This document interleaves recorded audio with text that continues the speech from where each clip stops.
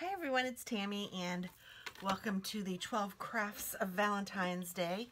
We are going to be making a Valentine candy popper today, and to do that you just need a piece of designer series paper is what I'm using. You could use regular cardstock or whatever, and I have it cut at 5.5 inches by about 6.5 inches, and the 5.5 inches is the most important part of this particular project, more than this, because this is going to be how long your popper is, but this is how it folds, so this one is the more important piece of it. So what I'm going to do is at 1.25 inches, I am going to score it, and then I'm going to go another 1.25 inches and score it again, and then another 1.25 inches, score it again, and then finally another 1.25 inches and score it again. So it's leaving us with 4 little boxes that are 1.25 inches and one that is 1/2 inch. And that is all that I need my cutter or score for. But then we're also going to use the envelope punch, and both of these are available through Stampin' Up! As well.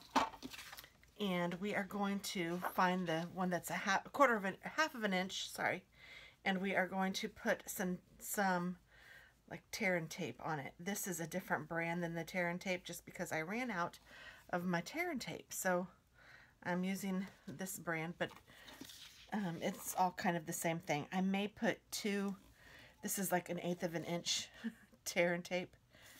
It's very thin, so I think I'm going to do 2 lines of it. But normally you would just need 1.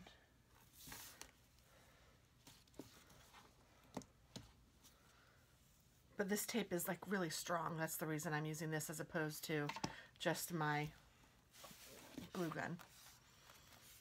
And then what we're going to do, well, let's go ahead and fold it all 4. 1, 2,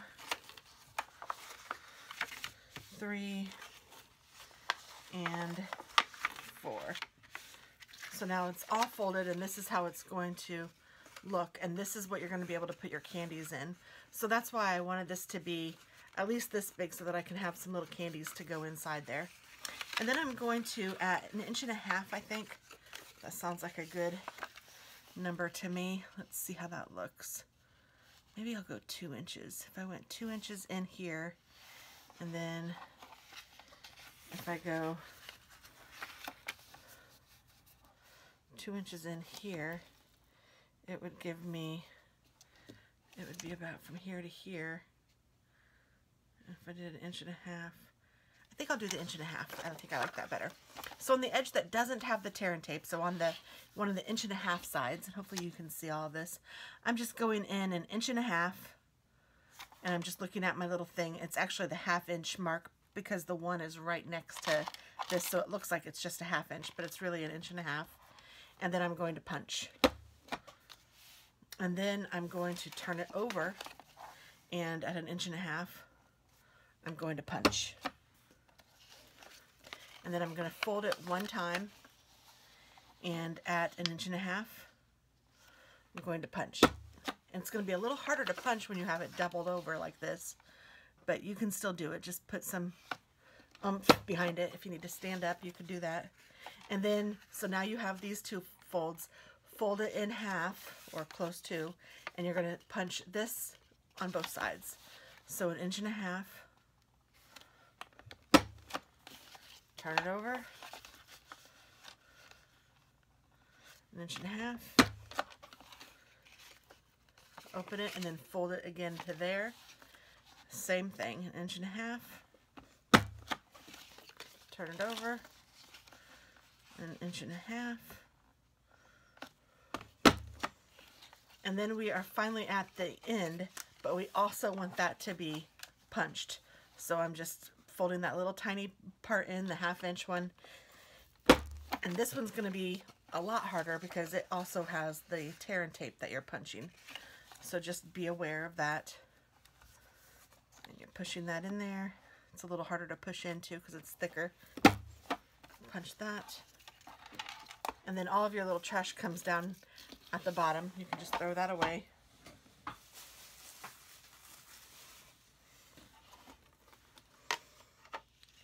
And then you just go ahead and pull off your tear and tape. Well, you pull off the top of the tear and tape. So you reveal the sticky, I guess, of the tear and tape. Oops.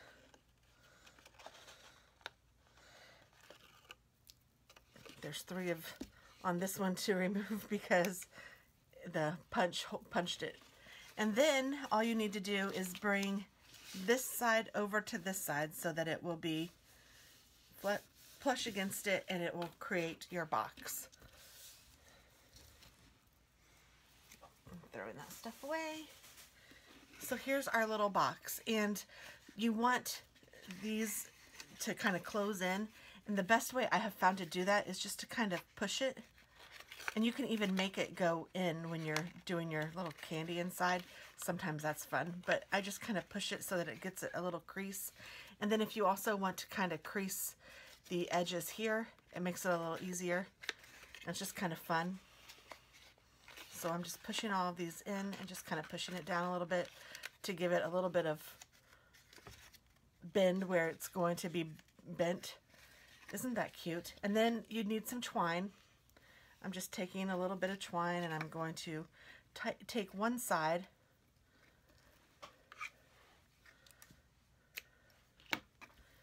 and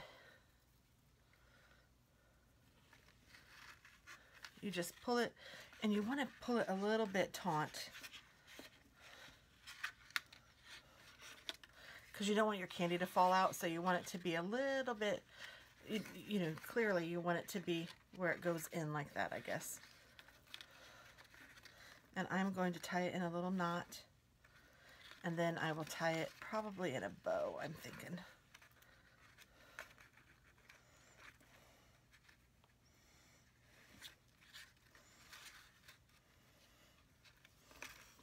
And then I want to leave this side open to stuff it with some candy.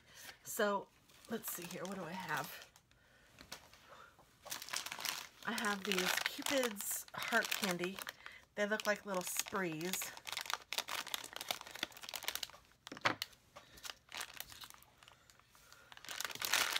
I'll take one of these.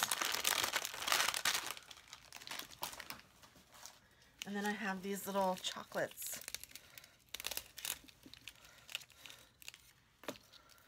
And let's see, I'll put one of these in here. And then I'll take one of these and I'll try to stuff that in there too.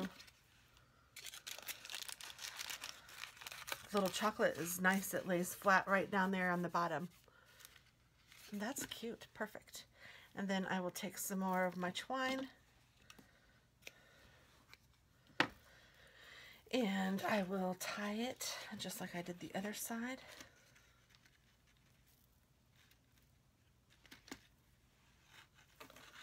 Again, making sure that I get it kind of taut.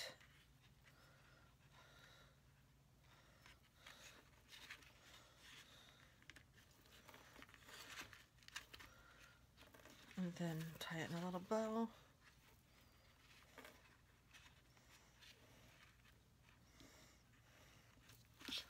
And there we go. And I think I'm going to use a sticker or two. Well, what did I do with my stickers?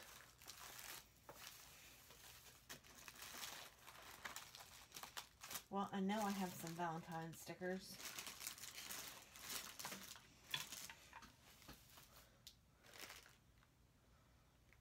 Isn't that bizarre?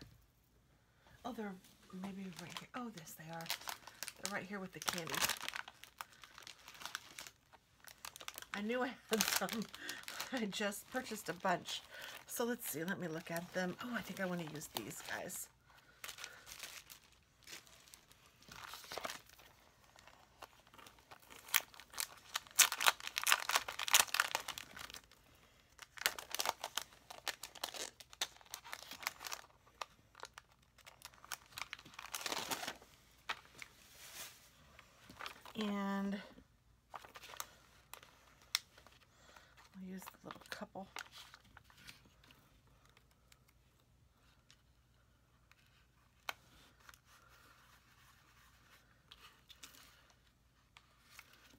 cute.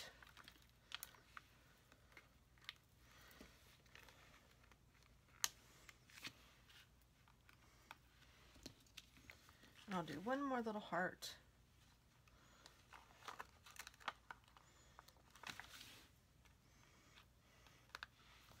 And there we go. There's our little treat.